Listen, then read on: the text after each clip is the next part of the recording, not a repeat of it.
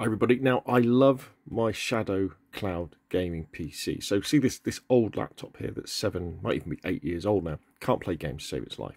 But because I subscribe to the Shadow Cloud gaming PC service, I've got the ability to play high-end PC games on this old hardware by streaming them over the internet, and it works incredibly well. Honestly, works fantastic. The way they've got rid of the lag is fantastic. However, oh, and the other thing is it's a proper full PC as well, so, we've got,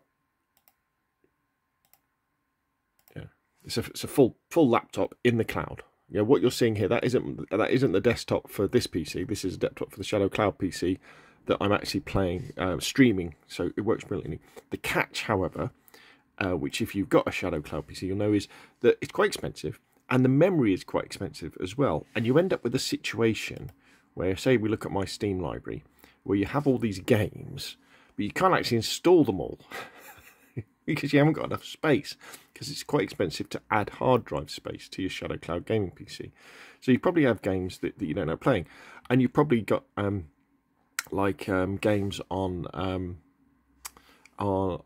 Epic as well that you don't want to play, or you don't want to download, you don't want to fill up your hard drive. That's the catch I get into. So I'm going to give you an idea that you might want to try, and that is GeForce Now. Now, GeForce Now is a stream service, game streaming service, in a similar vein to a Shadow Cloud gaming PC, but instead of having your own PC in the cloud that you install games for, it streams each game on a session per session basis. Also, it has a free version where you can play for an hour. So, for example, when you download and install the GeForce Now client on your Shadow Cloud gaming PC, or on your normal, the normal hard drive of your laptop when it's not streaming, when you want to play, say, something like DayZ, it creates an individual session for that on a server in the cloud, and then you play it, and basically, when you stop playing, it shuts that down. So there's no desktop for you to go to. You're playing each game on a case-by-case basis. Now, not every single Steam game is on here, not every single Epic game is on here. But what you can do is you can go into the, you go into the search thing, and you could put I don't know, Cyberpunk, for example, and then you'd look at Cyberpunk and you'd see that the Good Old Games version, the Epic Game Store version, and the Steam version are compatible. So you would click on one of those. If you bought that game on one of those services, link up your account, and then you can play, and then it brings down your save settings and your progress from the cloud as you're playing it. Not everything's on there. So, for example, if I wanted Battlefield 2042, if we look at Battlefield, there's only Battlefield 1 on there as well. So there's swings and roundabouts, but the really good thing is it's free. Let me say it again. It's free to play it for an hour. You can pay them more money to have longer sessions and have a better quality. And it will work with lots of your existing games that you've bought already in Steam and Good Old Games, and I think a few other services as well. Let me have a look. Division. I'm sure.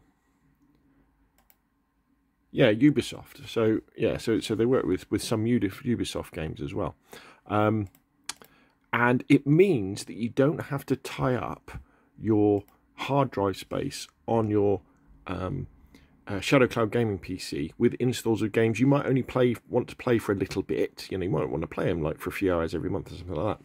And as I say, you can install it either on your Shadow Cloud gaming PC or on the normal bit of your PC when it's not in the Shadow Cloud gaming PC mode when you're streaming. But it works well. It works very good on both.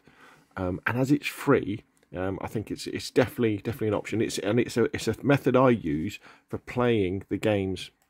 I've got all these games that I've bothered to import. I mean, I have more games on Epic and all the Steam ones are here actually. But I'm not going to install all the. If I can't install all of these on my Shadow Cloud gaming PC, I just haven't got enough space. But with GeForce Now, when I want to play them, I can play Watch Dogs 2. I can play Metro. I can play any of these. Now, so check it out. It's free. Give it a go. See what you think. Also, I always want to mention, or like to mention, the Epic Game Store.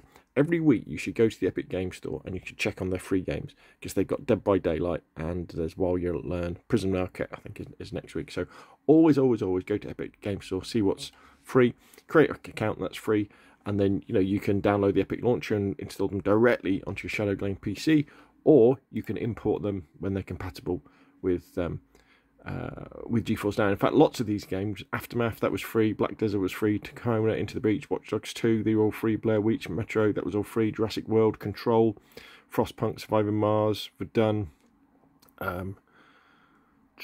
Hunter, Mud Runner, Elite Dangerous was free, so Hitman was free, loads of them. You get so many free. Well, every week there's normally a free game, and although quite a lot of them are kind of indie ones that you might not be interested in, you do get the odd AAA title. So there we go. There's a solution for the problem of your Shadow PC not having enough memory, not having enough hard drive to install the games so you don't end up playing them. Consider supplementing it with the free version of GeForce Now. Anyway, that's enough from me. Hope you found that useful. If you have, hit like. If you want to see more of the same, press subscribe, and I will see you again soon.